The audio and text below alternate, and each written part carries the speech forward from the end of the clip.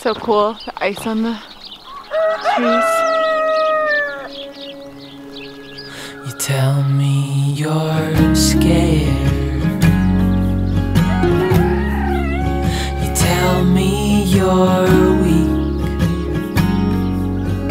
but I know you're stronger.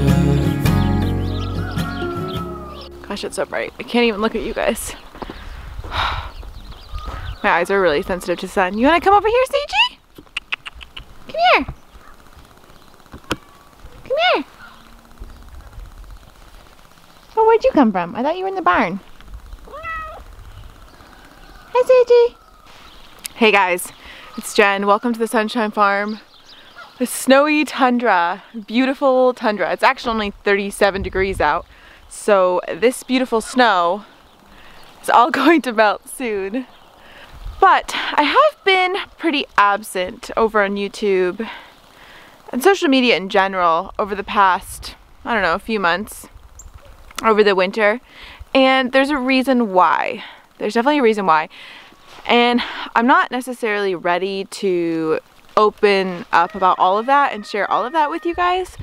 But I did just want to be honest about where I'm at and let you in to just why I've been less present here and give you some insight so that you can get to know me better and kind of understand a little bit more what this season of life is like for me.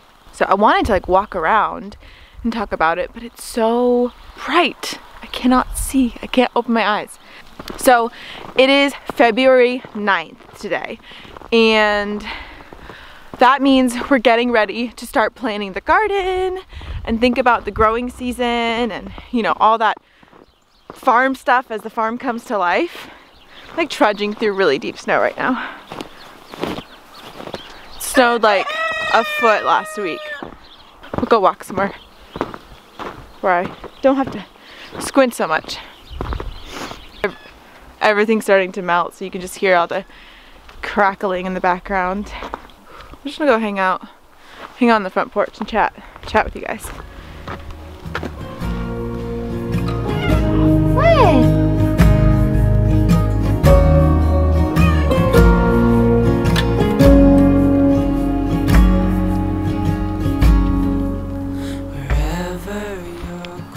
Okay. I'm hanging out here on our front porch on the swing. And I just wanted to share with you guys how I'm feeling right now and explain a little bit why I haven't been quite as present on YouTube or social media. And that's because right now, as much as I love our life on the farm, and we have a visitor. I don't know if you can see him. He's looking through the window.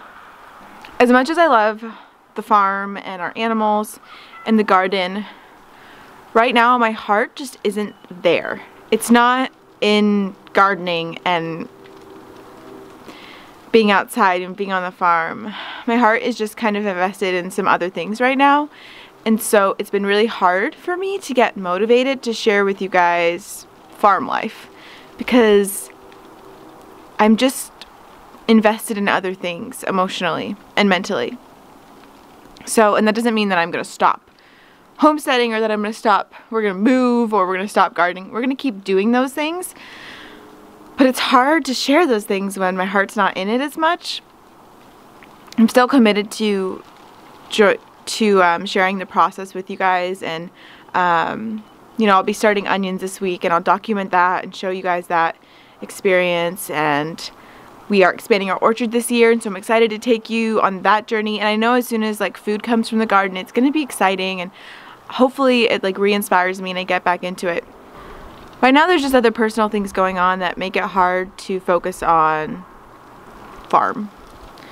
So part of that is we experienced a loss in my family, and my family's all in California, and that just made me feel really isolated out here in New York and really just want to be there. And so that makes me feel like you know, what's the whole point of being on a farm and being on a homestead if you're far away from your family, which is so important. So that's been hard. My sister just had a baby, and my sister and I are super close. I got to be there for the delivery, and I got to be there for the first week of her life, and that was really beautiful. And her little sweet baby, Sage, is the most precious little thing, and I really miss her.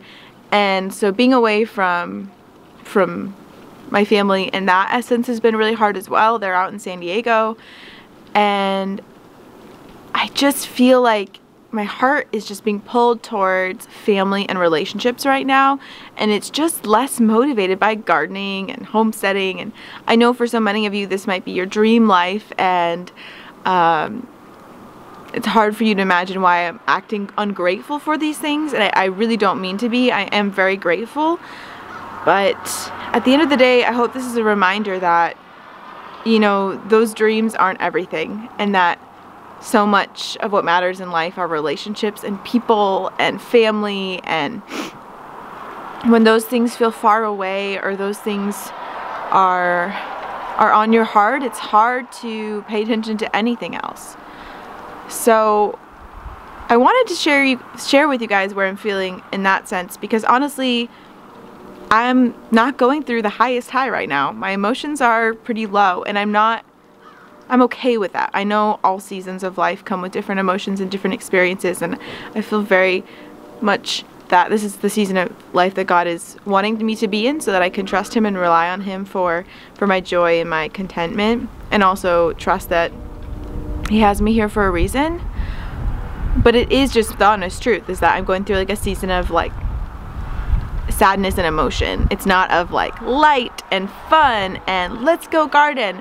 And that's the kind of stuff that people want to see on YouTube. So when I'm feeling this way, it's hard to sit down and just make a video like, let's go see the chickens, or I'm gonna start seeds today. And I'm not the type of person that can fake it, and not fake it, but I'm not the type of person who can just like turn off my emotions and make them positive.